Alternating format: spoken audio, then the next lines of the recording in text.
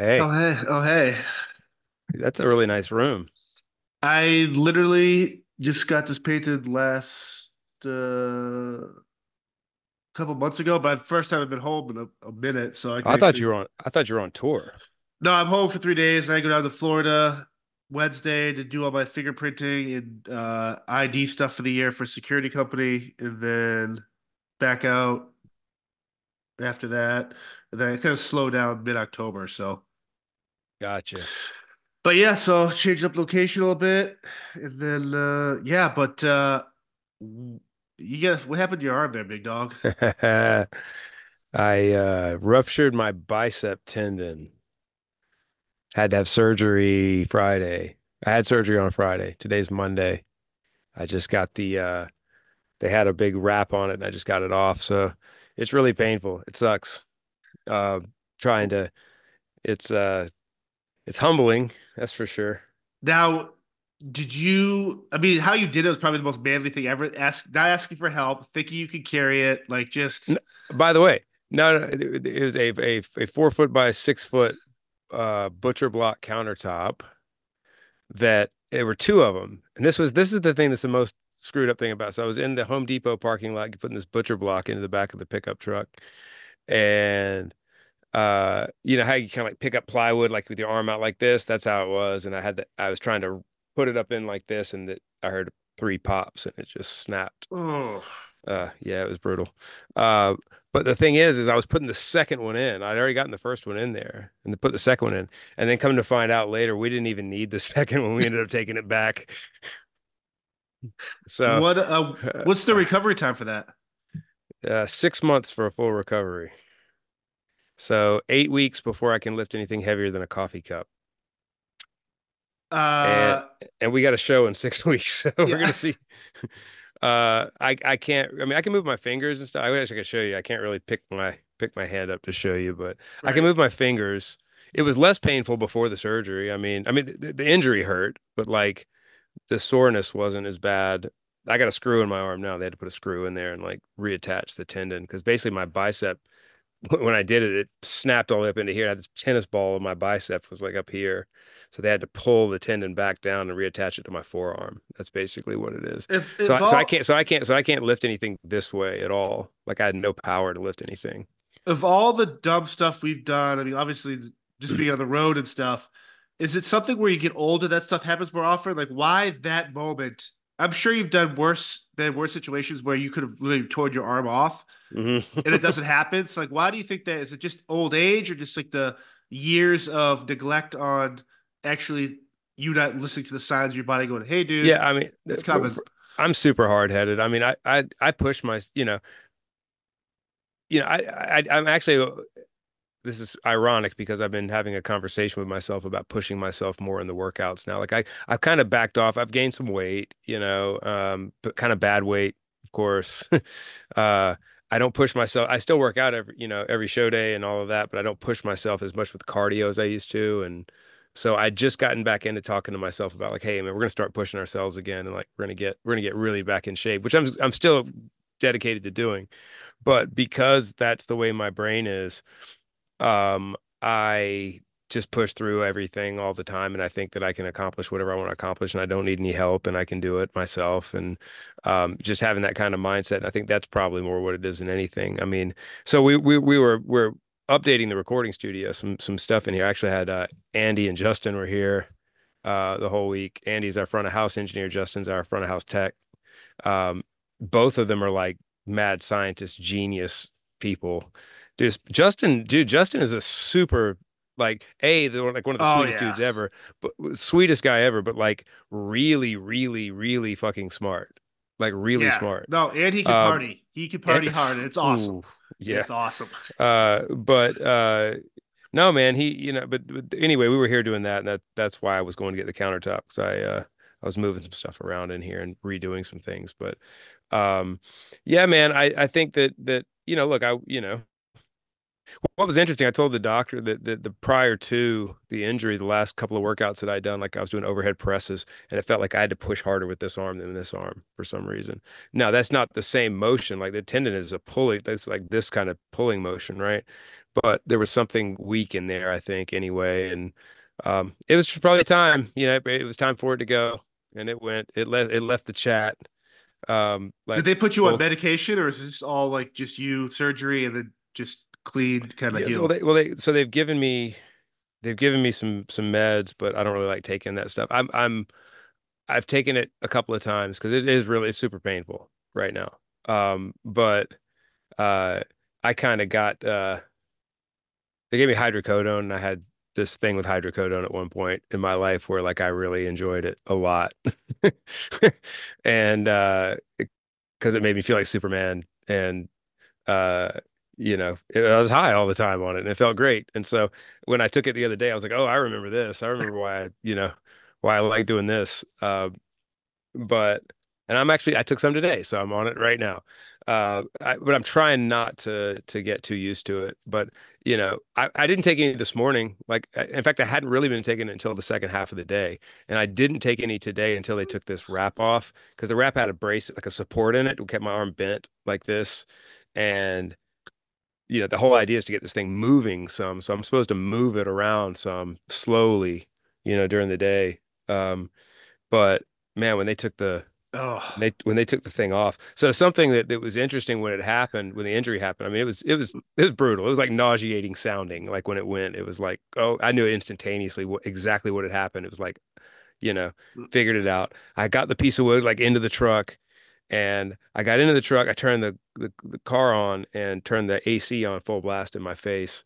And like I'm usually really good with pain. Like you've been around me before. We've talked about yeah, this before. yeah, Like like I mean, I can get through painful things and like, you know, deal with it and whatever. And I'm sure everyone can. I mean, yeah. I'm not like special in that way, but like, you know, I can usually push through pain pretty well.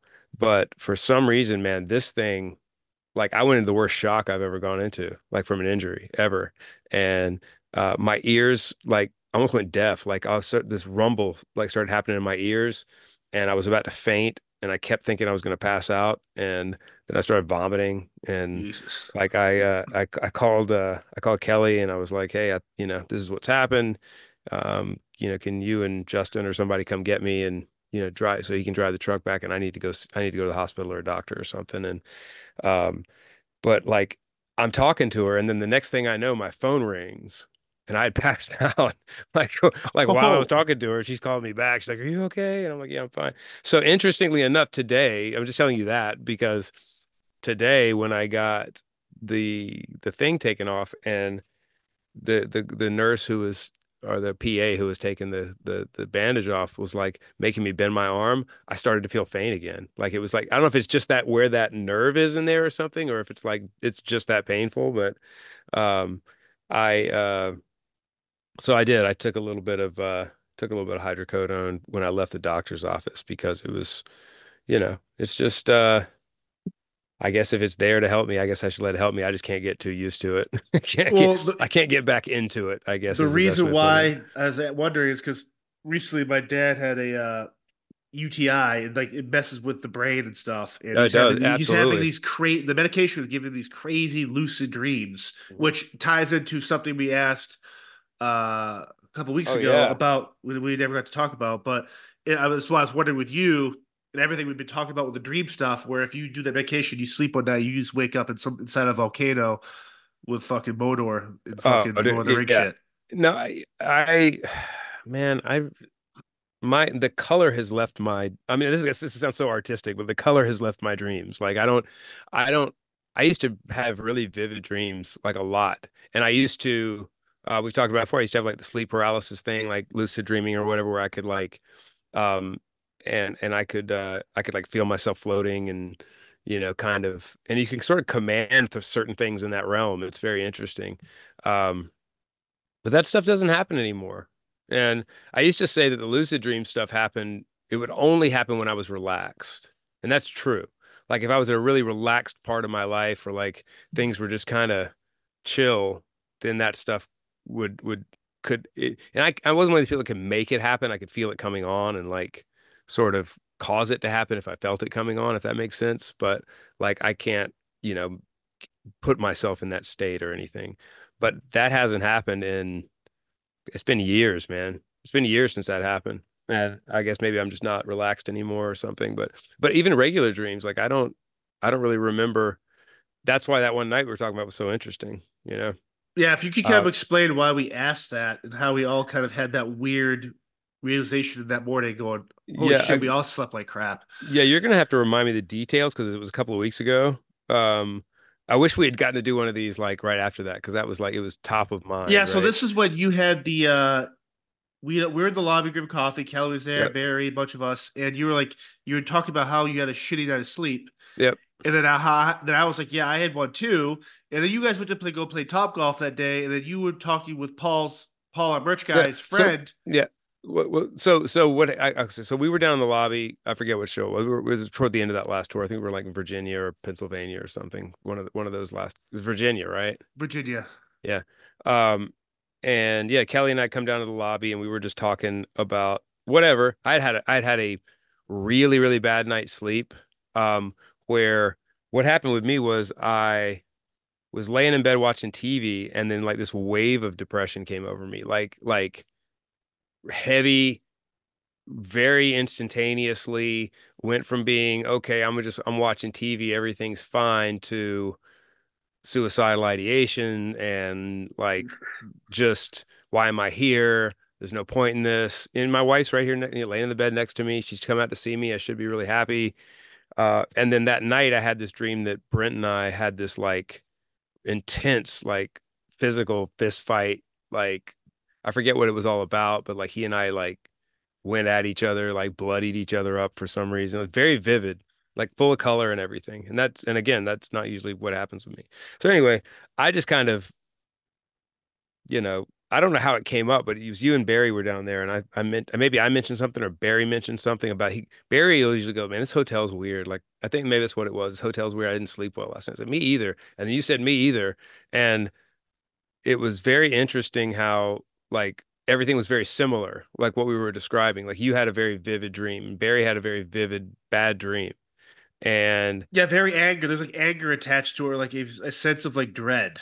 yeah, and then and again there was other um uh I had another conversation with somebody else who said they were like I had this crazy dream last night that I was being abducted or something. And then Paul, our got Merch director. Paul Yep. Domingo, yeah, Paul Yep. Dominguez, seemingly unknown podcast Paul. Uh, what he goes, dude. He goes, my friend texted me this morning or last night or whatever, or this morning, and showed me the text message from his friend who lives in Arizona, and she said that she had a dream that somebody was coming to steal her kids, like a nightmare that somebody was coming to steal her kids, and she was on the run. And it was a lot more to it than that, but it was very vivid. I've and then and this that's why I asked the question, and you asked the question. I was like, hey, did anybody else have any weird dreams last night? And dude, this stuff flooded in. Like Yeah. I've got so many things that I could read on my phone, and maybe if I can dig back and find them, I should. Um, but and people I know, people I don't know. Yeah. My text messages filled up with people saying the same thing. Um, I had a member of our crew's wife hit me up, and she goes, "I had a dream that there was a doctor who was trying to steal my eggs so that like I could have his children or something like all this crazy stuff, man. Like these people having these crazy vivid dreams, and then other people talking about these waves of depression. Hmm. Like without me, I didn't describe. We didn't just. I didn't want any. I didn't tell Correct. anybody what to put. Right. We just asked, did anybody have any unusual sleep last night? And that was all it was. And people start to and all so many people described the same things Right. that it started to become really creepy and it started to make me feel funny. Like that night, I remember because we went to Top Golf that night. Like we're supposed to be out like having fun and hanging out, and like I'm feeling weird all night because I'm wondering, I'm going like, is this uh you know, so I showed John and Barry and everybody you can find these videos on YouTube, and I guess you and we should probably get better at We like providing this stuff, well, we right? could we could For have people, but we'll have uh Nando put in the video. But it's just there are a couple of different videos where people are using satellite imagery that usually tracks weather and those sort of things, like weather satellites and whatever, are tracking these microwave radiation bursts coming out of all the major cities and out of odd places like White Sands, New Mexico, and but like these microwave radiation bursts that are emanating at night, and then they start getting to be then they'll like let's say the Diminish. first hypothetically, let's say the first night they start at 7:30 at night and they go through 7:30 in the morning. Then the next night, like they're on a timer, they start at 8:30 at night and go till 8:30 in the morning. So it's like it's very choreographed. And then the night after that, they start at 9:30 at night and go till 9:30 in the morning. And these bursts of microwave radiation last for 12 hours at a time. And you can see them, they're visible on the imaging. And so I started wondering, I'm like, is that what this is? Is it like, are we being, are we being pulsed and inundated with pulses and radiation and stuff like that as a test. Right. I mean, I don't know if I go as far as to say mind control type stuff, but it's interesting, right? Well, like remember going through the pandemic, like the super conspiracy theory stuff, like the 5G and the vaccines and like how they're trying to like everyone kind of react to. I Right. mean, I don't know enough about that. I love the topic and discussing it because it's so Yep. out there crazy. But what if there is something to like everyone? And I forget who I was talking to in the Motley Crue band, either John or Tommy, and we're talking about when these I think it had to have been Tommy. Like we're talking about this one tribe back in the day that would like they'd all do like this drug, hallucinogen drug, and try and be on the same wavelength together and try and connect, whether it was their ancestors or whatever it was, but they're all like kind of one like hive mind. Yeah. And we're kind of like thinking like how crazy it'd be if they actually tried controlling our minds today, but in a not in a good way, almost like a weaponizing That's our what I'm talking thoughts. about. And then the other thing that I thought about too, and by the way, I'm like looking at I'm back in all these messages that I got, man, and it's I've probably got I got low 50, 60, and I probably people got well, I've probably got 200 or 300 of them and in people are just here. like, I normally don't dream like this, or this is the That's weirdest, yes. most memorable night. Like if Yeah. you'd asked me this last year, give me a vivid dream, I couldn't do it. Yeah. But if you asked me a year from now and said, they would all said, I could tell you exactly how this my mind felt that night. Yeah. So but like, and again, man, this could be like a confirmation bias sort of thing where it's like only the people who had a bad night's sleep answered me, right? It's like the people who didn't. I had some people who said no, no problem. I didn't have any issues. So you're only getting the people who had, But bad the other thing we experiences. have, But yeah, but where those people live, where those pulses are closer or further away from. well, it basically emanates out of any high population areas, right? You can see it Right. like we'll find it and throw it up so you can see what we're talking about. And But the other thing I thought about too is like is it was it like um like we've talked about this before 9/11 happened that there was a measurable change in people's behavior like a day before, 2 days before, and a lot of people in here, by the way, said I felt like something bad is about to happen. That was the other thing that got me too. And that's kind of like that's when I'm talking about the dread and the depression and all that stuff, that was sort of like that thing. It was like, and then that next day I felt this dread all day. But I think the dread was maybe more created by me because I was weirded out by this whole thing. But yeah, but the measure like something that's a measurable change in society as a whole before a major event takes place, like a major bad event. And so, for a couple of days there, I was like waiting on like a shoe to drop, like there's going to be a nuclear attack or there's going to be you know, um, a uh an EMP or there's gonna be a Correct. chemical thing or something. And you and I've been talking about that stuff anyway, just because of the state of the world Correct. and people that we know who are maybe in the know about certain things that say certain things and bring up certain things and or so it's it was a very strange 24 hours, man, 48 hours, whatever. And then the interesting thing was, man, that the next night I slept like a baby. I mean, like, and it could have been because I didn't sleep the night before, right? But like, I slept hard. And here's something else we talked about too, is remember what at the end of no, it wasn't the end of the last when we were driving, we played in Reno and then we drove back to Sacramento to fly. Yes. Remember Yeah. that? That night. Yeah. Okay. We thought that drive from Reno to Sacramento was only going to be a couple hours. It ended up being a little longer. And I remember I was up in the front lounge with Paul and Brent, and Brent he goes, man, we still got another hour and 30 minutes to go.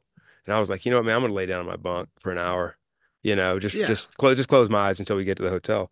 And I slept better. That's the most soundly I have slept. I'm not kidding. That I like that. You know, people ask you to describe the best meal you ever ate. Like that's how I feel about this hour 15 minutes of sleep that I had. It was the most sound sleep that I've had in I think in a couple of years. And it was like blissful. I mean, I was just so comfortable and like I did not want to like when we pulled into the hotel, I was like I felt like I'd been asleep for 8 hours. And I was just and but one thing we talked about with that is we were rolling through Oh like yeah. wilderness desert where we didn't Cell have phones it weren't working. Yeah. we had no cell service. Like there were no towers. There was nothing going on.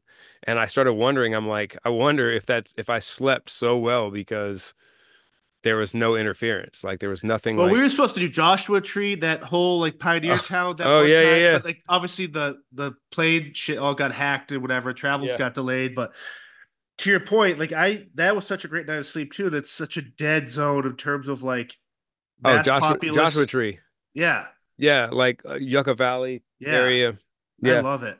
There's a place in there called Pioneer Town that we love and it's where we did most of the well all of the pictures for um the initial pictures for Plan Zero. um Planet Zero were all done up there in the desert, kind of the high desert area up there in Joshua Tree and some of it in Palm Springs too. But yeah, man, like you get away from the from this being inundated by frequency because we're surrounded by all this microwave radiation all the time now because it's everywhere. It's coming out of this right now. It's coming to and from this. It's emanating from towers. It's emanating from if nothing else, electromagnetic interference all the time. And so it was just interesting that I slept like memorably better than I have in years over the course of an hour and a half where we were rolling through desert that had no cell service whatsoever. Right. Is that Yeah. why do you think there's a lot more sightings with like the UFO type stuff in those type of areas?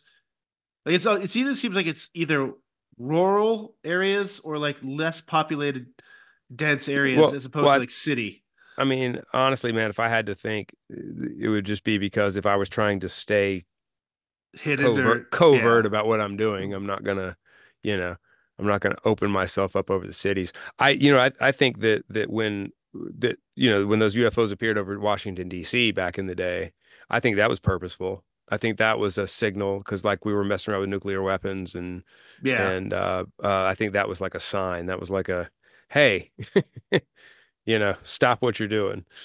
Yeah. Um, but yeah, and dude, so that's so if anybody has any comments about that stuff, I mean, I'm still interested in what happened that night. That was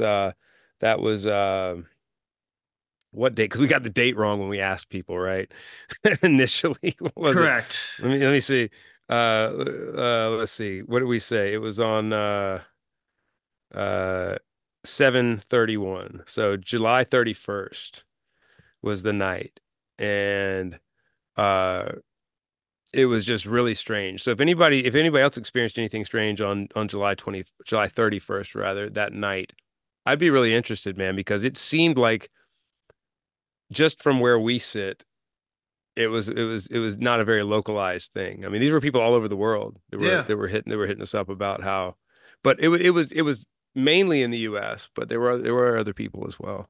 So, and someone else mentioned something interesting too. So it could have been like a solar flare event. I mean, we don't really think about how you know how because we're so insular here on Earth. Like we think, oh, it's just, we're we're in our little bubble and everything. Life takes place in this bubble, but all the other forces from outside of the Earth that are acting on us too, like solar flares it could have been uh, like if a star goes supernova or something, those gravitational waves, make their way uh, over us. Right.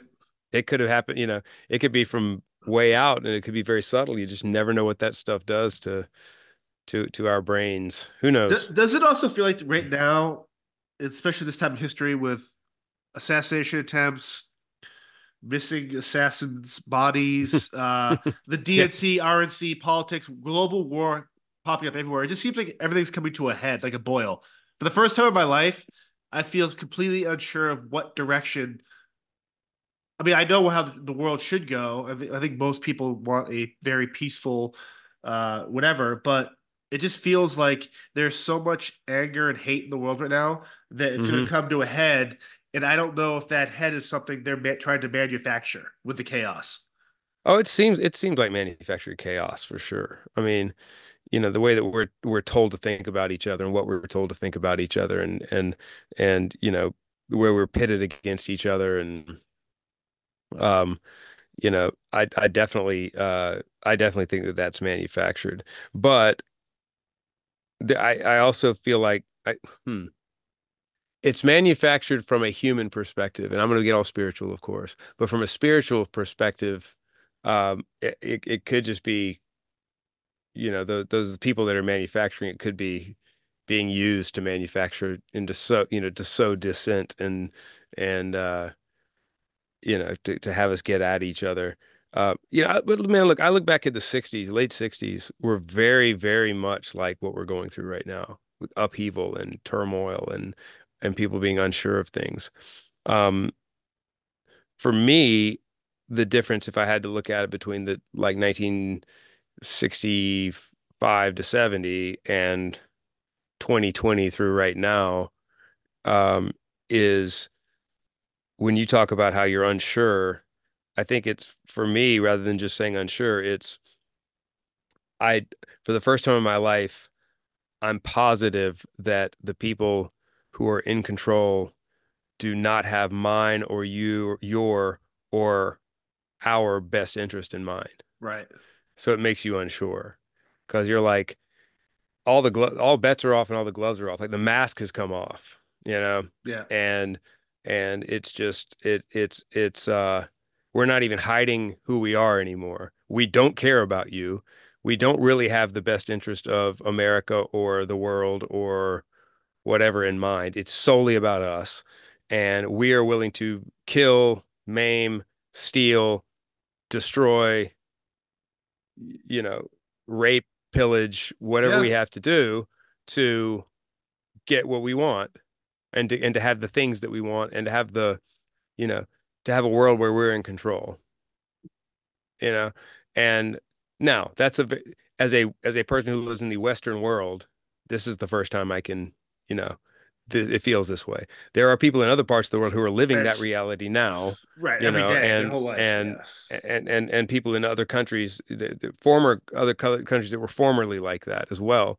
Um, so again, this is just from an American perspective more than anything, is really feeling like for the first time in my lifetime that whereas before it's always like you could look at things through a lens of, um, you know, X, Y, and Z are off the table because no one's going to let X, Y, and Z happen because X, Y, and Z are bad for our country. X, Y, and Z are bad for the people, So Yeah.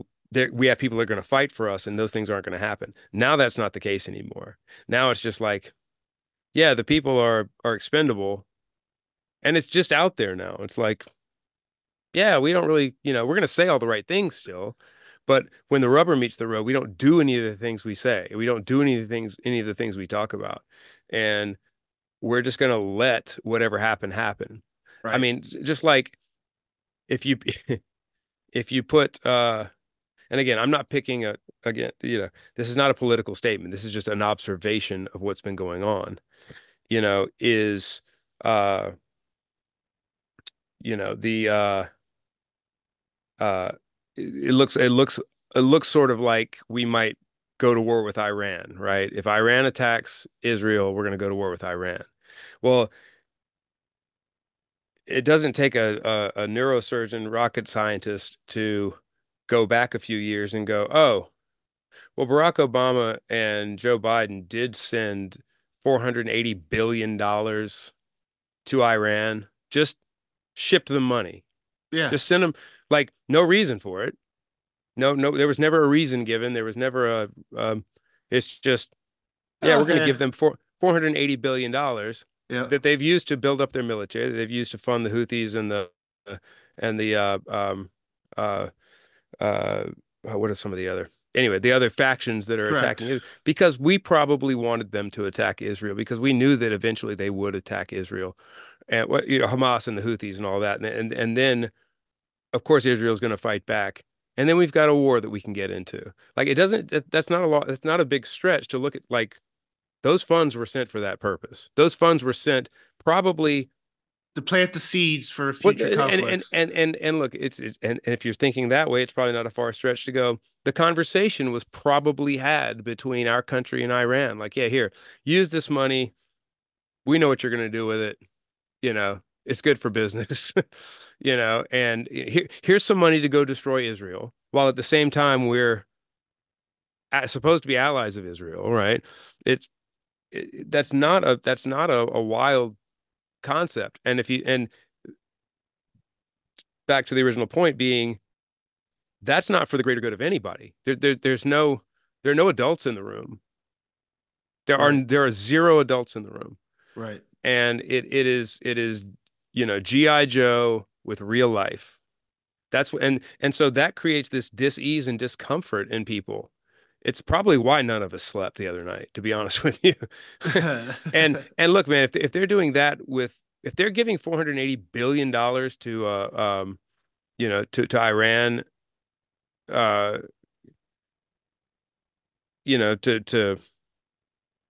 to do whatever with, what are they doing? What are they spending on money on inside of our country to do to people? To mess with things. I mean, that's why, like, them sending out microwave radiation burst. If this were a thing, that there's a program in the black budget of our government that we're going to every night, certain nights, we're going to send out microwave radiation pulses to the mass public, in all of the high population areas of our country, and see what it does to people. See if it turns them into raging idiots. See if the next day do car accidents increase, do murders increase, do they decrease? Like, carrying out these. I mean, you look at MK Ultra.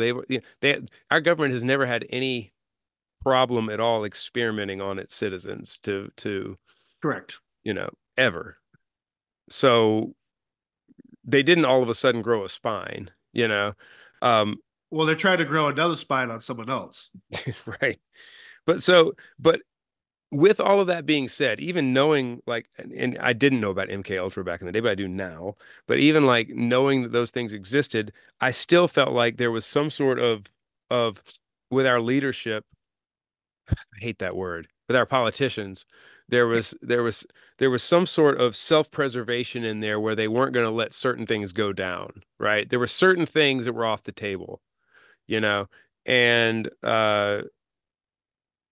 that's all gone now. And by the way, this is not a Barack Obama bashing session, but one thing he did, and this explains a lot too, and this doesn't take a lot of brain power to figure out what's going on, that there was a law that was signed in, uh, and I don't remember when it was, but I believe it was early early 20th century, that the United States government and along with media, it was illegal to propagandize American citizens. So it was against the law. Whether they tried to do it, there's always gonna be some level of propaganda. But what I'm saying is our government could not propagandize its people like what was done in the Soviet Union, and in communist China, where, or North Korea. Like, it's illegal. And uh that. Barack Obama let that law expire. It had an expiration on it where it had to be re-upped or re-voted on or something. I don't remember the details. Do your own. It was either that or he abolished it. I don't remember which. So we need to look that up. Maybe we can figure that out. But um, so as of the end of his presidency, it became legal for the US government to propagandize its citizens. Look at everything that's gone on since then. Right. How we're at each other's throats. We're told no one misinformation is the hot button word. Fake news, all this stuff. Well, that's another word for fake news. It's propaganda. It's like you everything is a psyop now. Like everything is a psyop. Right. I mean, what was it? You can find this too. There's a meme somewhere out there right now where someone just took all the headlines from, I think it was Friday, and it was like someone had sent out a Mockingbird media type shit. where someone had sent out a use this buzzword today. And Yeah. the buzzword was joy, right? Kamala Harris is bringing joy to her campaign. And dude, it wasn't just the headlines that said Kamala Harris joy, joy, joy, joy, joy. It was then everyone talking and they're all saying the word. It's propaganda. It's a psyop. You're being psyoped into this stuff. It's like these talking points go out and everyone parrots them. And that used to be illegal. That was not like your government couldn't send out, I guess they could send out talking points. Will you please say this? But again, the fact that it's legal to propagandize people now, like it's legal to fuck with us Right. now. It's not that our government didn't always do some form of that, but like not on this mass scale. And I think that's one of the reasons why we're seeing the discontentment and the stuff that you were asking about and we were talking about, like the feeling of just not knowing where we're going or what's going to happen next.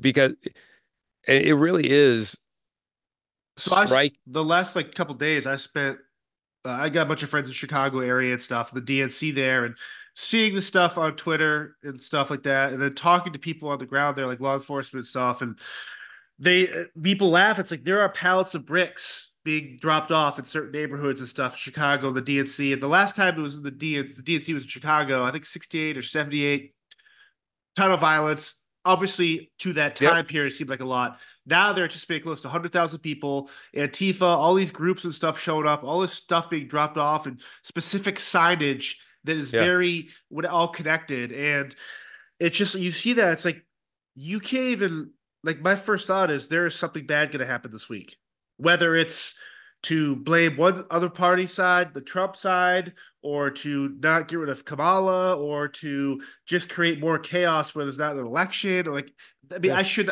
my first thought should not be that. It should be like, you know what, Democrat Party's doing their thing, love it. Let's just pray for Good. peace and Yes. safety, and whatever your message is, do it safely without making someone feel like shit or telling someone they're wrong because they think differently. And Right. now you see all this stuff. It's like, man, I just pray there's not more violence or looting. And I mean, it's Chicago, so what do you expect, right? But it's just like it's such a weird, dreadful feeling to me. Yeah, man. I mean, it's that dreadful is a great word for how. And here's the thing, man. That feeling is not unique to you and me. I think that feeling of dread is for people on the right, left, black, white, Hispanic, Asian. I think everyone feels this dread. And this is taking us back to that dream thing that night. Like, why was there this feeling of dread that night? And it's again the propaganda that's been pushed out there has got, look, you and I are guilty of this a lot, right? Where we think that maybe the side that we agree less with has nothing but ill intent and Correct. is, but there's propaganda wrapped up in that. And just like my friends who are on the other side, they feel like that, you know, the same thing from the right, right? The right is going to ruin everything. And if Donald Trump gets in power, then we're all fucked. Or if Kamala Harris gets in power, we're We're all all fucked. fucked. Right. And that's where we live now. We live in that place where it's like, I Right. don't, I, I want to think that none of that is true. I want to think that that we're not fucked no matter what. Right. Because, Brent says something every night during the show, and I hope people don't think it's campy because I really believe it, is we have a lot more in common than we do than differences. We're a lot more similar than different. We all believe in the same things more than we believe in more together than we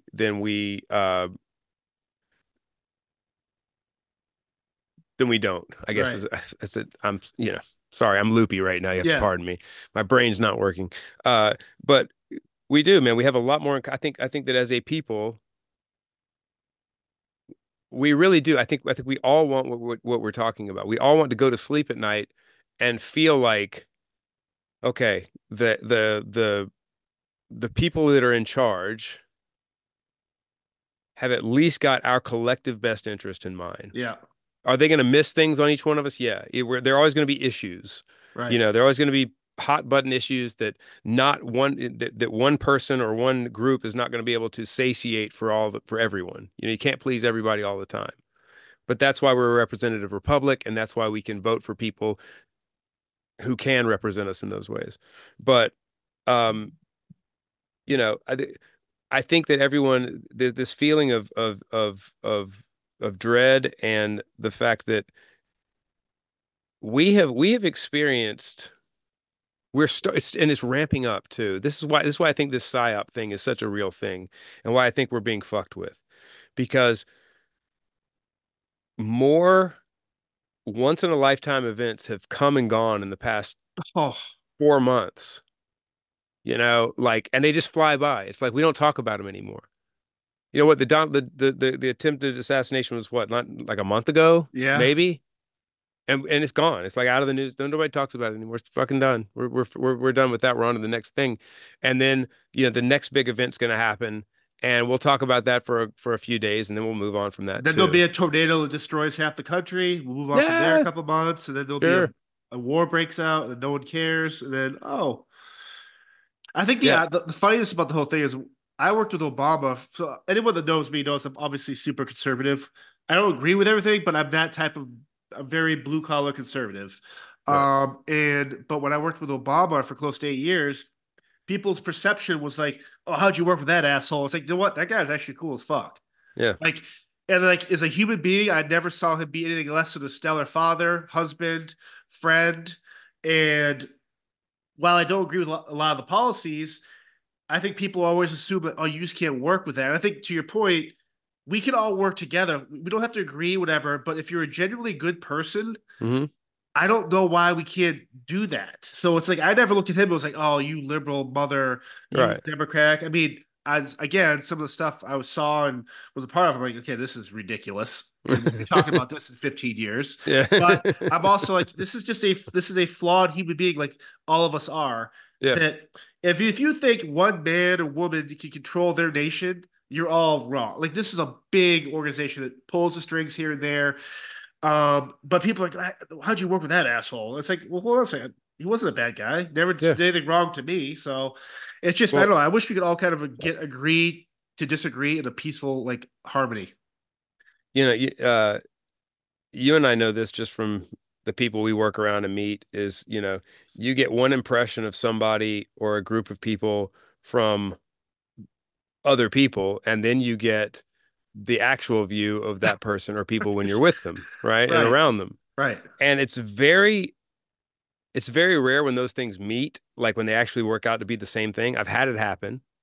Uh, but it's usually that, the person that you're, let's just use Barack Obama for an example, you know, um, it's easy to make a boogeyman out of anybody. It really is, Yeah. man. Like if There's you need a boogeyman, you can pretty much make a boogeyman out of anybody.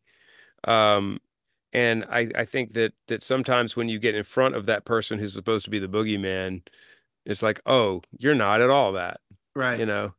Um, and we we've just we these terms like dehumanizing or othering each other it's become a real thing, like where it's not like uh it's us and them, it's no pun intended, but it's we're othering everyone else. It's like, you know. Uh, and dude, there are so many pieces of shit in your circle that you don't even know about, or you choose not to say. I'm saying your circle, meaning your side. If we're talking about politics here, we're talking about right and left right now, is basically what I'm talking about. And dude, there are plenty of pieces of shit in the right, and there are plenty of pieces of shit in the left, and plenty of great, wonderful people, more great and wonderful people on either side of that than not. But we view everyone else as the problem, you know. Everyone else is, oh, you're the problem. You're the problem. You're the problem. You see it all the time on I see it all the time on Instagram where someone's complaining about something, It's like, well, you voted for that. You deserve it, and it's like, well, no one knew what they were voting for, man. Like we're talking about politicians here. We're talking about people that you know, uh, probably don't have the best morals, So we're all voting, hoping the great things are going to happen. Right. Like that's every time I vote, Give I'm me voting. I'm 20% of what you said that I agree with. every time that I vote, I'm voting. I'm voting with hope. I'm hoping that this is going to change something, that there's going to be a change, or that this person who you know, although I'm given a binary choice usually, this person who I'm elevating to a position is going to be the one that unites everyone and brings everybody together and does great things for everyone, not just for me, you know. Um, that's usually not the case. Usually you're voting for somebody that just wants to get in there and they've got the title and they are going to do whatever they have to do to get elected again the next time. And then after they get elected again the next time, whatever they have to do to get a book deal and make a bunch of money and retire off into the sunset somewhere. Yeah. That's who you're voting for. And so the fact that we put so much right now, our entire country is politically charged behind two people, but two groups of people who think like what I just said, you know, and we're holding them up as these great hopes of like, please, for God's sakes, do something great when they really probably don't care too much about doing great things. Right. They just want the recognition and because dude, there's such a giant machine behind all of that that's taking care of the actual work most of the time. Yeah. I don't know. Maybe I'm not making any sense today, but You're actually asleep. You're still on that bus ride to I might, Sacramento. I might still be on my way The to Sacramento. one of the things I have noticed though with that sense of dread, like when it comes to like my creativity, whether it's like the poems, like the short story stuff, or like this other thing I'm working on, I have found it's easier for me to go to like the dark places I need to go for these dark Yeah. stuff because I'm in that mood where I don't if the way I'm feeling now with the world, if you put a gun to my head and said, "Hey, write the happiest thing you could write right now," I'm sure I could do it, but it'd be a struggle. Mm. Like for you, have you noticed where it's like this type of feeling has kind of affected your like creative process? Like if you guys were in a studio today and Brett's like, "Hey, we're gonna write a really happy song about Oh, I joy," and couldn't. Yeah. but you would Well, probably be like, "Ugh." he's kind of wanting to do that anyway, and I'm just like, I don't know if I got that in me, man. So, But is I that so? mean, Do you think that's a true, like the power of like the creative mindset where it's like you have to be in that right mindset to be creative and be successful in the creativity? yeah, I mean, I can't feign happiness to write a happy song. I mean, Right. but I mean, I've written happy songs before, and Of but I had to be in the course. mood to do it. But I don't know, man. There's something I think if and again, I'm in danger. I can think of examples that aren't this, but I just feel like if you look at great art throughout time, most of it did not come from a happy place. Correct. Most of it came from a very painful place and a tortured place. And there's something honest about that. There's there's there's honesty in depression. There's honesty in dread. There's honesty in Loss. torment. Yeah. Torment. There's honesty in when something's eating at you and eating your soul, eating your happiness.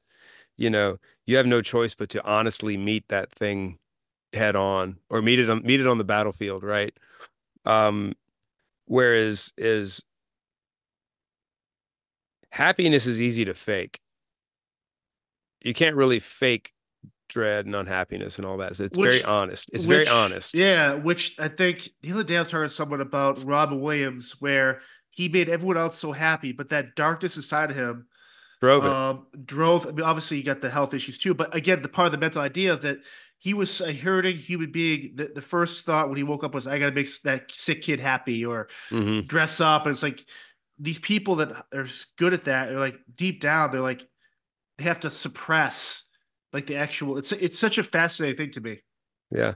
I mean, this is going to be, I hate to talk about super sad shit, man, but like, look, man, like I have days, a lot of days where I wake up in the morning and I'm just like, what am I doing here? Like, why Yeah, am I here? What is the point in this? You know, I have days where I wake up and the first thought is something super dark, like literally open my eyes and it's like shockingly dark thoughts, and the days that I'm able to sort of, um, work my way around that enough to get moving and to, um to take positive steps toward getting myself out the door and and moving, then I kind of I have no choice but to meet those things head on. I have no choice but to slay that dragon somehow, and the only way that I can do that is by writing down how that affects me, how that like how have I been affected by this today? How does this feel today? And look, man, I know that sometimes it ends up with the subject matter of songs being a lot the same, but um I can't just, you know, I guess I don't work in a medium where that works for me, where I can be a Robin Williams. I do. I wish that I could take, but I can't say that we're not making people happy though. I guess I'm making people happy and I'm helping people.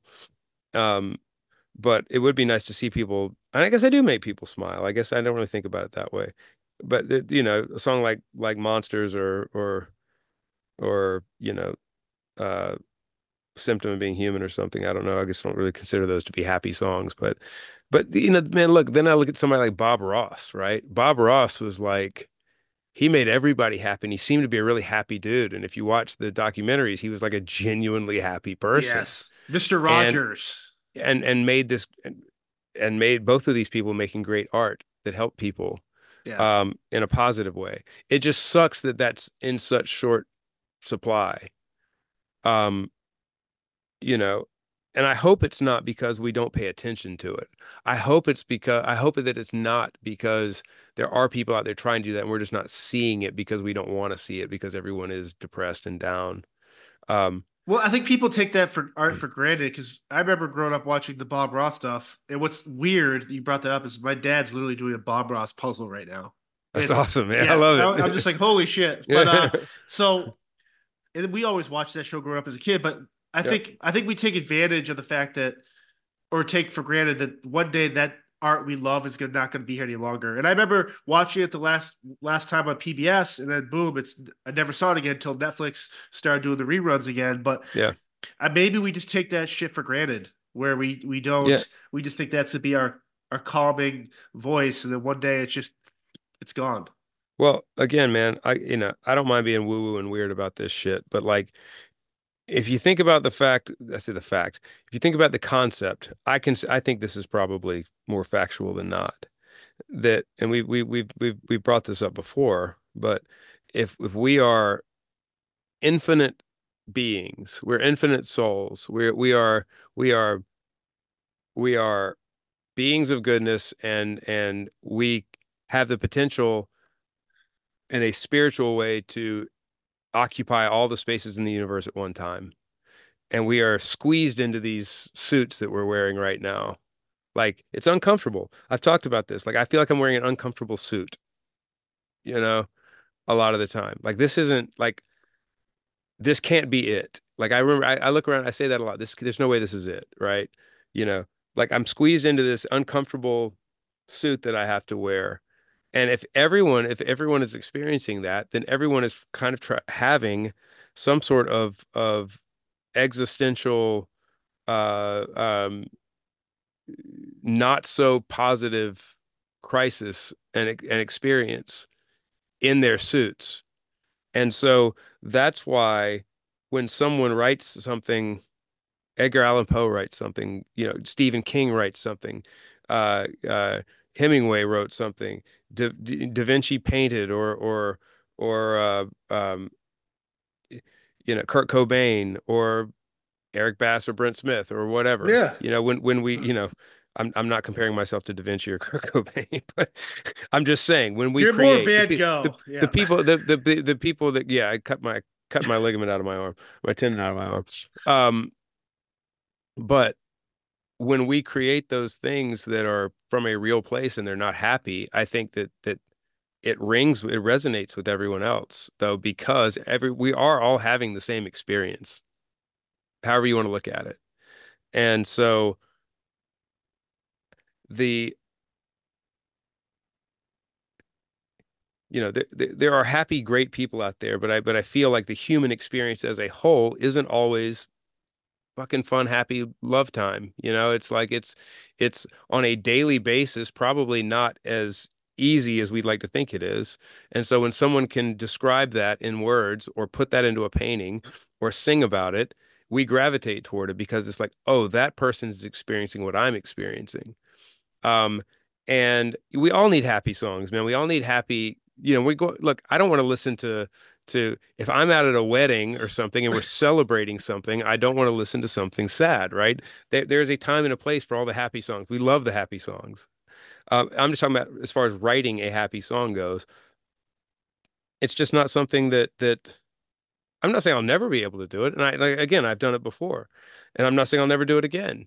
But I have to, me personally, I have to write about what I know. And, if that means that I don't write many Shinedown songs anymore because my subject matter is limited and, maybe Brent's ready to write about some other things, then that's fine. I can't fake it.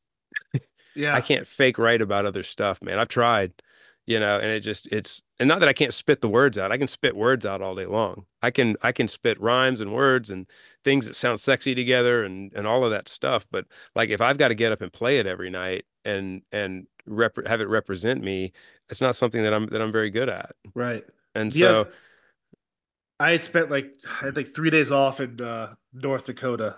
I love North Dakota, but 3 days off in a city's tough. But like I went met this. They do like this street art show and look at these local artist stuff, and I come across this guy and I took the picture of his card and stuff because it's like he was turning these old metal pieces, almost like that guy you should have bought in Europe that one time. I That remember that. so he turns all these metal pieces from like lawnmowers, cars into like animals, and he did like this big horse bust with like the screws for like the hair. Holy shit. Yeah. It's amazing.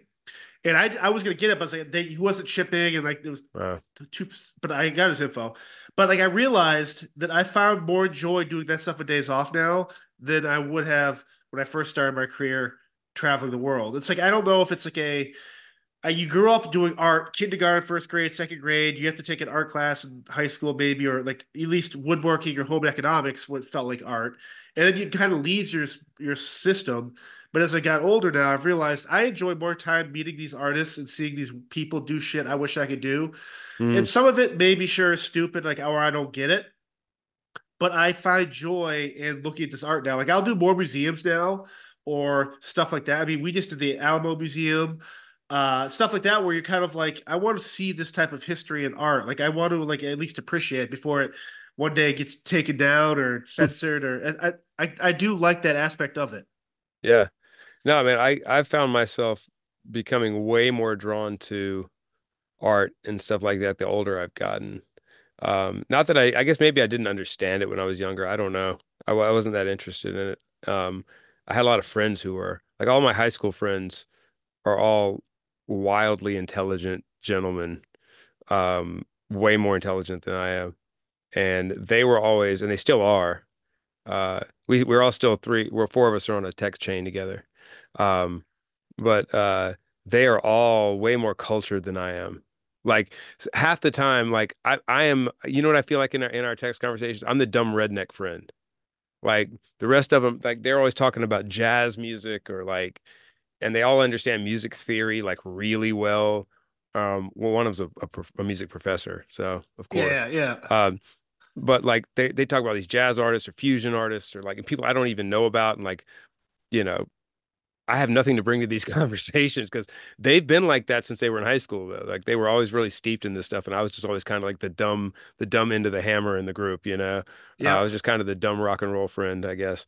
Um, but as I've gotten older, man, I get way more interested in that stuff and way more uh wanting to experience, especially visual art, man. Rob Pryor is somebody that's turned, he hasn't turned me on to it. It's just being around him more lately and like watching him paint or watching his some of his apprentices paint.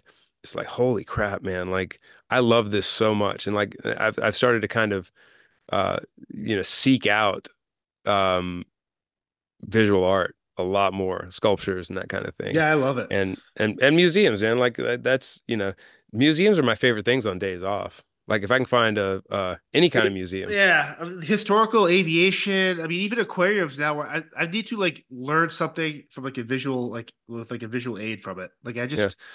I don't know. I just there's a I don't know if you've ever watched Doctor Who, and Yeah. I don't know what season it was. Bill Nighy, the British actor, was in it, but they're in a museum, and obviously whatever the museum it is, it's real because it's got the Van Gogh, uh, the Starry Night, a bunch of his stuff Yeah. work, and they're talking about this, and Van Gogh appeared, whatever, because if you watch the show, it's people Yeah. come and go, and the actor who plays Van Gogh, famous actor, he's walking through the museum and he hears this curator, Bill Nighy, describe two people on the tour what Starry Night, what Van Gogh meant to art, and how he was looked down upon in his time, but how magnificent his work is. And the scene cuts, and like I never watched the show, but every time this thing pops up, I get emotional because like Van Gogh walks by, stops, and he starts crying because he realizes that his legacy has surpassed what people were telling him at the time. And Yeah. how happy these people were just staring at Starry Night or that famous field picture. And it was just like it was very cool to me because it's like you imagine if those guys came back that wrote songs in the 70s or painted in the 80s, whatever they were, and they could see like people how that song is still being played on the radio or people adding to their playlist still, how Yeah. happy they would be.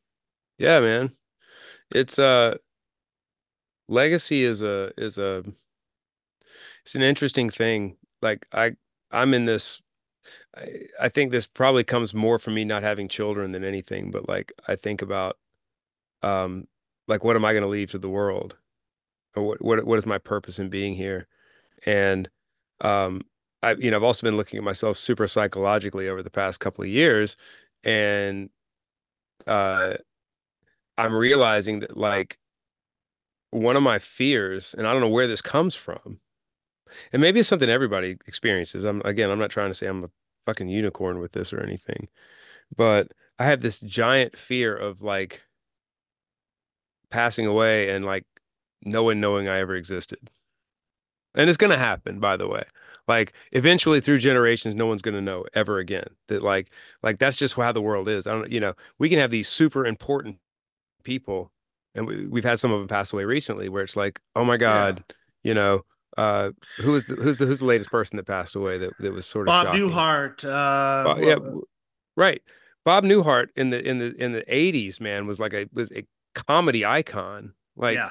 icon, like household name, and he passes away, and it's a blip on the radar for half a day, and then he's just sort of dusted off into the universe, alongside Matthew Perry and whoever else has passed Whoever. away. Yeah, and I say Matt because Matthew Perry pops in my mind when we're talking about this, um, but why do I care so much? And that's a beautiful scene with Van Gogh. I can imagine like him not thinking that he ever amounted to anything, and then all of a sudden you get this scene of him realizing that Yeah, he I did. gotta find that because Uh, it's such a profound, like, yeah, it's a show and stuff, but it's like it's such a it always makes you wonder if people like would you like Michael Jordan's The Last Stand, the documentary series, when they show these athletes or whoever watching their old baseball clips, or you yeah, hear like Willie Mays or Hank Aaron, you see these people talk about their careers and when they saw clips or whatever, and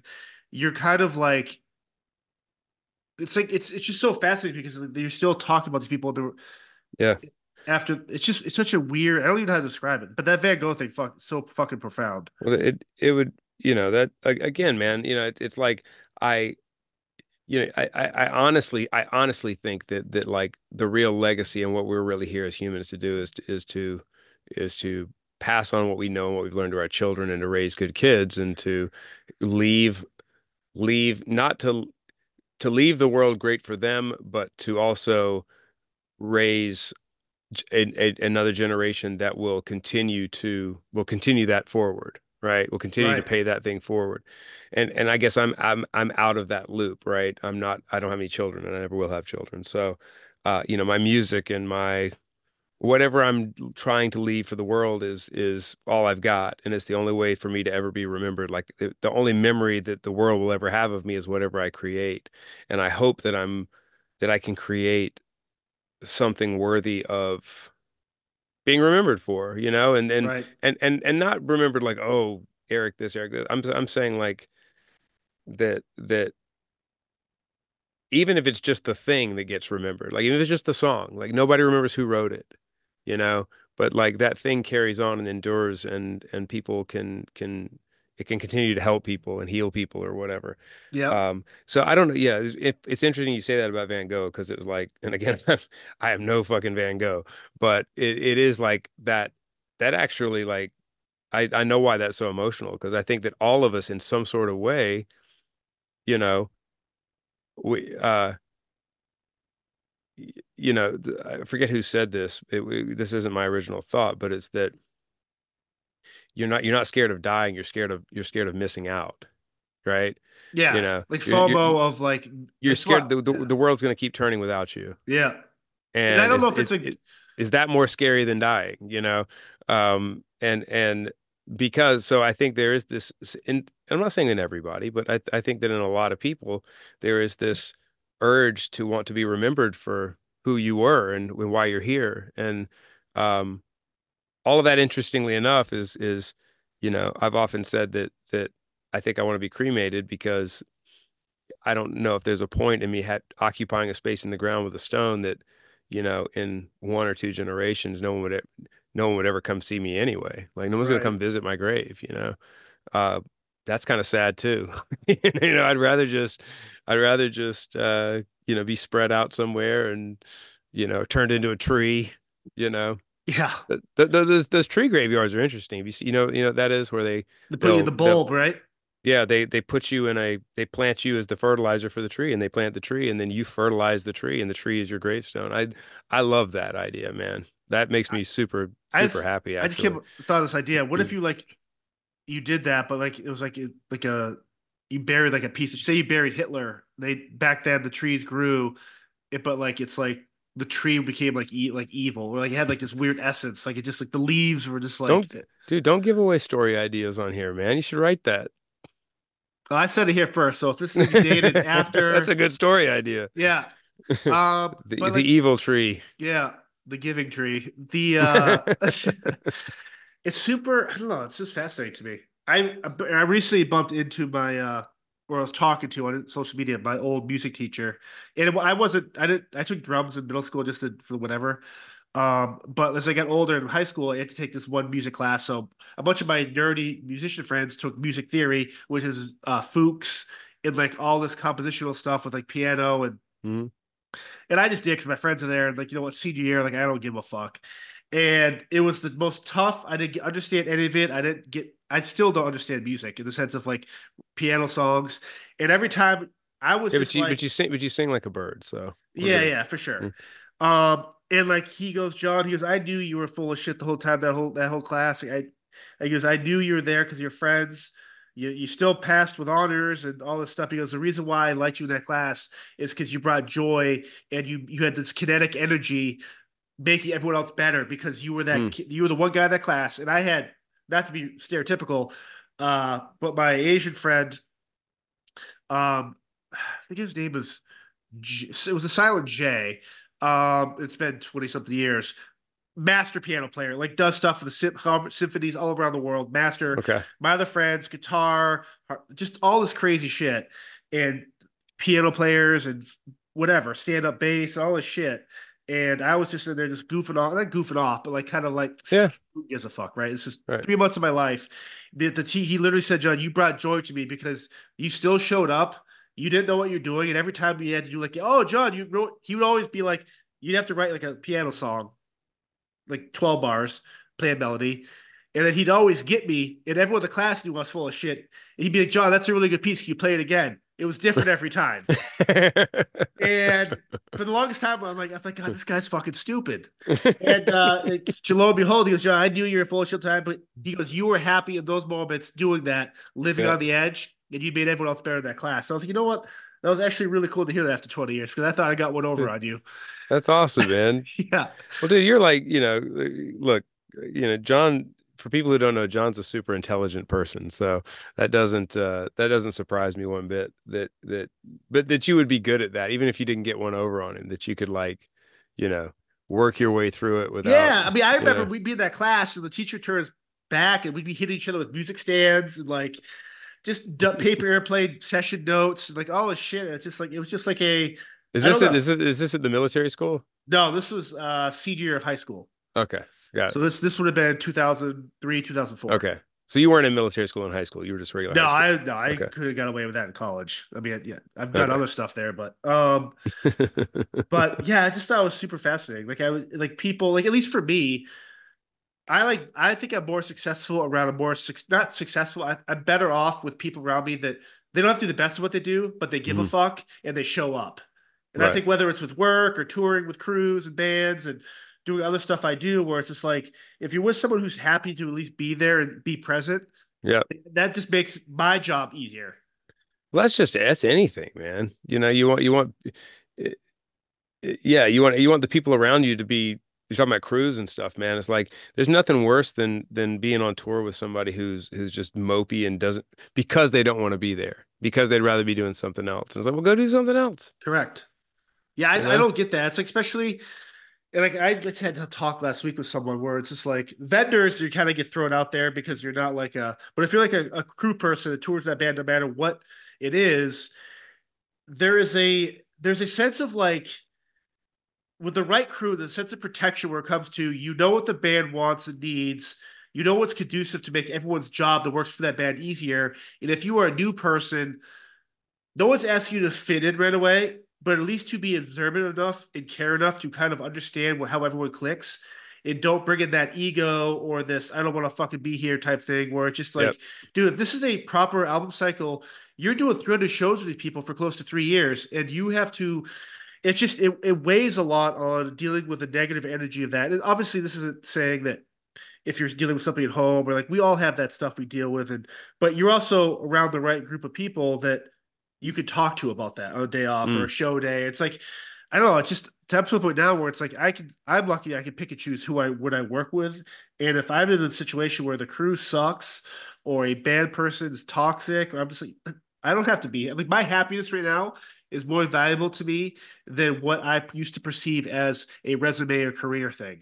yeah. And I think the sooner people realize that, the better off they'll be, especially if they're in that type of weird situation where it feels like they're okay, but they just can't deal with this negative energy always around them. Yeah. Yeah, man. You have to it's why it's, look, I see a lot of people online say this is bullshit. I don't think it's bullshit. It's why if any young people ever ask me about, you know, any kind of career advice or anything like that, it's just always don't chase money, chase what makes you happy. And, a lot of people say don't ever chase your passion. That's bullshit. That's bullshit advice. I've seen people say that recently, but I don't think it is bullshit advice. I think that you know, because I think that if you pick, even if you pick your passion, right? Let's say your passion is let's just say your passion is music. Say your passion is playing in a band, and you you concentrate all your time and effort on that. Well, let's say your band sucks. Let's say it's terrible, but you're still super driven about that, and you're pursuing that. A, you're happy. Yes, you probably have to figure out a day job, but Right. you're still happy. And the thing about picking a direction like that is maybe you won't spend 10,000 hours there if it's not working out, but you're going to spend a lot of time there and you're going to learn other skills, and that's going to open up other doors are going to open for you in the same realm, right? Correct. And maybe that other door opens up and you walk through that other door into another part of the music business. Maybe it's A&R work for a label, maybe it's studio stuff, maybe it's production, maybe it's whatever. You're still involved in something you really love to do. And you've still got that other skill set that you started with back here, which was Correct. playing music, right? You can always go back and do that. But but as that next door opens, then you wholeheartedly pursue the next thing. Let's just say music production. You wholeheartedly pursue this music production thing, and then you become really good at that too. And maybe that opens up another door for you somewhere. Maybe that opens into like an A&R job at a label. Maybe you decide you want to get into the business side of music, and you enter that door. Well, guess what? Now you're still in a career path that you're excited about. You're probably making money, and maybe your talent wasn't playing guitar, but now you've really found your talent. And maybe you were pretty good at the production thing, but now you figured out this, my talent is really finding artists. Well, guess what? Now you've got this talent for finding artists and working in A&R, but you can work in a studio and you understand production and you can play an instrument. And none of that would have happened if you had gone, where's the $100,000 a year job? That's all I want. I'm gonna go be an analyst for a financial firm, and I'm going to make six figures a year because I want money. And then you're just drowning in unhappiness, Correct. for the rest of your life. Uh, you got to find what you're passionate about, happy doing, because you're going to be doing this for the majority of your life if you choose a career path like that. And so when I see people that are unhappy doing what they're doing, especially in a crew environment or a music environment, which is what we work in, it really is, man. Uh, my inclination is just to tell them like, hey, why don't you go do something else? What are you doing here? Right. Like, is it just our camp? Is it just here? Or do you really not like what you're doing? Because if you really don't like what you're doing, there are 1,001 other things that you could do out there that you could find your passion. You could find the thing that you really are happy about. Sometimes that happens too because people take that journey like I was talking about, and they end up, maybe they did want to be a musician and they're on a crew now and they're a guitar tech and by the way, none of our techs are unhappy. I'm just using this as an No, yeah, example. yeah, right. But you end up as a guitar tech and you're like, I want to be the rock star and I should be the rock star. And it's like, okay, man, you took the journey, you went to the next thing. Well, okay, you're bitter maybe because you're not doing the thing you wanted to do. So use this opportunity to start doing that thing again. You might still have to do your fucking gig, but I mean, dude, Zach was a guitar tech for a minute, right? Yep. Like Zach was back in the day. Like he was this guitar prodigy, and then, you Three know, Doors Down, Saliva, like yeah. but yeah, he had to go be a tech for Saliva and Three Doors Down. I think Chevelle was another band that he was a tech for a second before he found his way back in. So but he kept himself he An kept environment himself to allow he, himself to he chase that, get that goal. he kept himself in the environment he was passionate about, you Yep. know. So I don't know how we got off on that, but I'm into it. How about that picture he showed us recently of dude, that I'm he hanging needs on to to, that. yeah, I'm you hanging need on to to. that. I've got a picture of the picture. I need him to post that because that I've is got the I've got most. I've got a picture of the picture. It's the most beautiful woman I've ever seen. It went from to hey, don't take a picture to Eric. You said you weren't going to take a picture. Zach showed us a picture of him when he was like 14 years old, and he looks like the prettiest girl I've ever seen. He looks like Kelly Lynch in Roadhouse that sleeps with Patrick Swayze. It might be at least he was doing what he was passionate about. Right, right. Patrick Swayze. Yeah. But I know we you've got the Shinedown hot sauces. Yeah, dude. They're doing awesome. And we got the third Yep. one a couple weeks, I guess. I Yeah, don't know. third one's coming out in a couple weeks, man. Yeah. Yeah. I have to say this, man, like uh I'm not a hot sauce person. I'm just not it's just not that I don't eat hot sauce. I'm not into hot sauces. Yeah. Um and so, I'm getting this Barry sent over because this has been Barry's project. Like it's his baby and I love it. He sent over the first hot sauce and I'm expecting like Tabasco or so, like because I'm an idiot. I'm expecting it like to taste like all the other hot sauces. And Dude, it's a symptom sauce, I think was the first one. And it is so good, man. It's not overly hot. No, I it's eat it. awesome. I'll get like a rotisserie chicken or something and like just put some on the side and just use it kind of like a dipping sauce. And it's got this garlic base to it, man. It's super, super, super tasty. Yeah. Uh, and none of the sauces are outrageously hot. Like none of them are gonna like are gonna be painful. No, they have a Because taste to them as opposed to just the heat. yeah, they were made to use for, as flavoring, not heat, you know, not just heat. You get a little bit of heat out of them, and they get progressively hotter as they go. So the third one will be the hottest one, but it's still not it's not painfully hot. So And the and by the way, man, they're doing great. Like the response. I think we crashed the website when we first put them out. So that's those amazing. the owners, the people that behind the company, Torchbearers, they came out to the Bethlehem, PA show. Yep. They had the again talk about a weird day with everything that went on with whatever. Hmm. But like it was when I first saw them, I got them situated, parked up, and brought them back. I'm in my head like every time you guys have a guest or a guest backstage, I'm always trying to picture what knowing what these people do, what they look like, or how they Yep. act, and they completely caught me off guard. Hmm. Like to the point where it's like I assumed I always picture like food people being like mad scientists type people, but these people were like the people like I would have hung out with in high school, where it's just like nerds into comic books, into pop culture, into music, Yep. super super awesome, like no ego, Yeah, and dude. super rad, and like it was just kind of Yeah, cool, like they were seeing very that. nice, man. Yeah, And Barry got to go, I think the next day, right? yeah. And he took off and went and toured the facility Yeah, so and him we and got to see. Sanjay went to do some behind the scenes like factory stuff and like Yep. I love it, man. And Yeah. they all met like through high school. They're friends of each other, and they kept in touch. And every time they expand, they thought of the next friend that they thought could be successful there. And it had like such a very family orientated type of vibe where it's Hmm. like they're all there, they all love what they do, and they're all there to like go to the next step. When you look at some of these mom and pop companies or corporations, it's like it's just a job, right? Yep. We're Again, there, man, it's like a way of passionate. life. Correct. They found something they're passionate about. And the other thing too is like I guess the other side of that coin of what we were talking about earlier is uh unless you are passionate about what you're doing, if you're trying to start a business, it's never going to be successful. Right. Like I've gotten into a couple of things that I thought were cool that I uh saw an opportunity to be involved in, but I wasn't passionate about them and they never work out ever.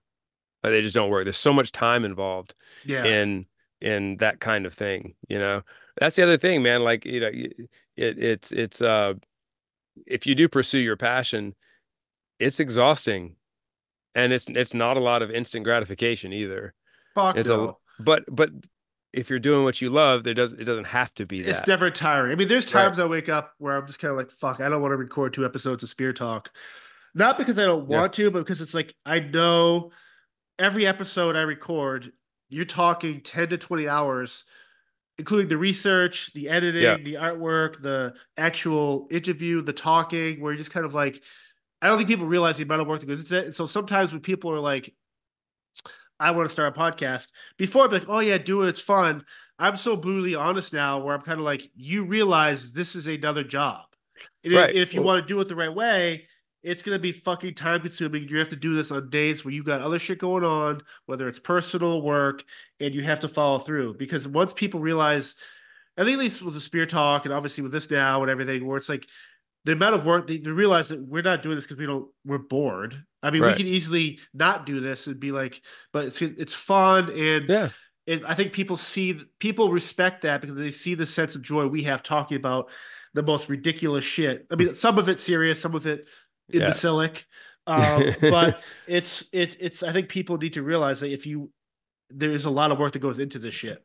Yeah, man, it really is, and I again, like we're sorry we missed the last 2 weeks. Actually, like we Yeah, should like talk bump. about But it's that. like you rip your But it arm off and I'm yeah, worked, so it's like well we get it. Yeah, I mean, well, it's kind of hard when we have to get an episode done and we're both on airplanes and there's no, there's kind of no way to do it. But like even today, man, I was like, I had to go to the doctor and I had to do all this stuff, and I was like, Yeah. man, I don't have the energy for this today. I'm pretty sore and tired and out of it. But it's like you said, it's like, no, man, we got to get this done because, you know, and in a way, it's like it's nice too, man, because you feel like people are counting on you in sort of a weird way. Um, uh, but uh, but yeah, man, it is. It's a. I mean. I know you put a lot into Spear Talk. I mean that's a it is. It's just it's a whole other career choice, you know?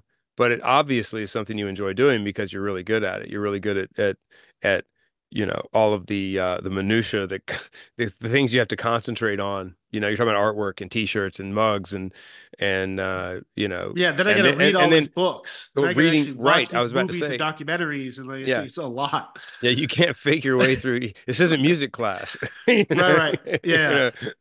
I'm gonna bring that guy out here and just lie to You, him. you won't Yeah. you won't you won't research your next two guests. Um, You won't not research your next two guests man, and it'd then be interview tough. them. Well, yeah, I mean, one of them, one of the episodes I got coming up, I'm recording again with Donnie Dust and Barry Courage for part two. Well, Um, that's that you don't have to research that too Correct, but the other one I gotta do, much. he spent like 32 years undercover CIA going after cartels, and he just put a book out. So I'm kind of like, I don't want to. I mean, I probably could, but I'm not gonna. Um, but like, so the other thing too, my second comic book comes pre-order Yes, this week. love it. So stay tuned for news on that. And then this first edition physical sold out. There's a variant cover for this first issue. It's available now. It's digital too, which I think that I'm so anti-digital books, comic book stuff, Me too. but some people that like to collect stuff, or if you're on a plane, the Kindle's easier or whatever. They don't want to damage the book or the comic book. But the other thing I noticed with shipping costs today around the world, the digital allows people to not have to pay an exorbitant amount of money just to ship a piece of You're paper. right. And Yeah, now they can be in Amsterdam or Germany or Australia and read it. So it's got its benefits, but again, that option's out there. I don't know. It's just, I feel like the rest of this year is going to be super creative. We have a whole other project we're working on that's gearing up it here is. soon. That people still have no idea what it is. Like the what, and I'll say this on here. I think that I love the fact that people think it's my new podcast guests for the rest of the year, Okay. and I love it. That's everything I've got back for that. Everyone's like, "Dude, I can't wait for these new episodes." Like, who are they talking Partially with? true. Partially true. Yeah, partially, um, Could be true, could be true, but but probably not the whole right, story. right. But I just love the fact that there's so much like potential, like so much bizarreness around this thing, where it's just like when people finally realize, they're like, holy fuck, like this is rad. And so Yeah, all the man. feedback I've gotten from people in the industry that know kind of what the idea is, they're like, dude, this is the most ridiculous yet like cool way to do this in terms of like completely like ground level in term Yeah. without dealing with all these fucking people telling you what you can and can't do. And yeah, Yeah. so Yeah, I mean, I think that you hit the nail on the head right there, man. Like the more creative things you can do without anybody telling you what to do, the better off you're gonna yeah, be. You know, yeah, that's something that you know, Shinedown has gotten some escape velocity from that a little bit. We were able to kind of, but there's nothing like just creating for yourself and then being able to show it to people. You know. yeah. And having people at a mass level actually resonate with it, be like, you know what, this is kind of cool. Yep. What any other updates on your personal stuff, Um, your story type thing? Yeah, so I'm actually working on some I have a lot of business stuff to work through with that stuff, man. Like I but it is in the like it's happening. It will be out. I don't know to what degree. I don't know to what how grandiose the release will be.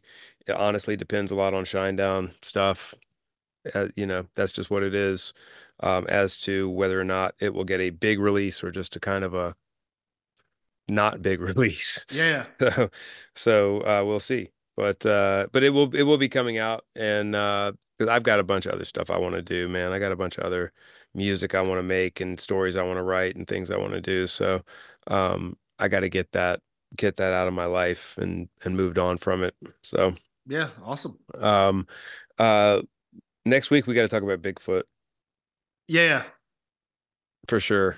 I've been in a Bigfoot rabbit hole. Like, I mean, beyond beyond like my YouTube algorithm is nothing but Bigfoot now.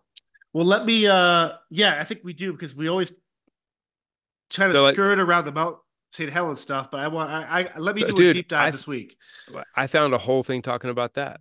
Fuck, do you find that No, I didn't coast to find coast, it. I didn't find that interview, which is weird, right? but I found a documentary that talks about it. All right. So Yeah. like, but dude, there's a whole Bigfoot thing that I didn't know existed, and like I'm in now, and it makes me want to go. Not Bigfoot hunting. That's not it. It makes me want to go experience something like that, like more than ever, for sure. And yeah. So next week we do. Maybe next week we can like we can talk about Bigfoot. Yeah, I've been to it. Awesome. Later, buddies. Peace. Peace. You will rip your other arm off tonight.